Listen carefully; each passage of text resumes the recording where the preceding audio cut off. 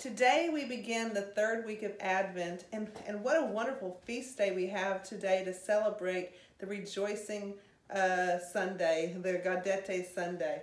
This book is called Lucia, Saint of Light, written by Catherine Bolger Hyde. It's a wonderful book about a family getting ready for Christmas and celebrating her feast day. There's a special way that we celebrate her feast day.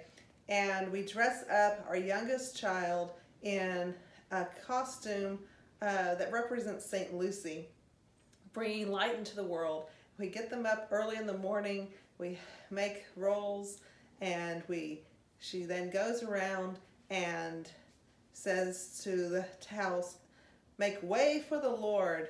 And that's what's happening in this story, and it's just so sweet to know that this book not only gives the tradition of today, but also a little history of St. Lucy. So I encourage you to read this book to your children and maybe even start a new tradition in your house that the youngest child would wake everyone up on this special feast day, December 13th, for St. Lucy.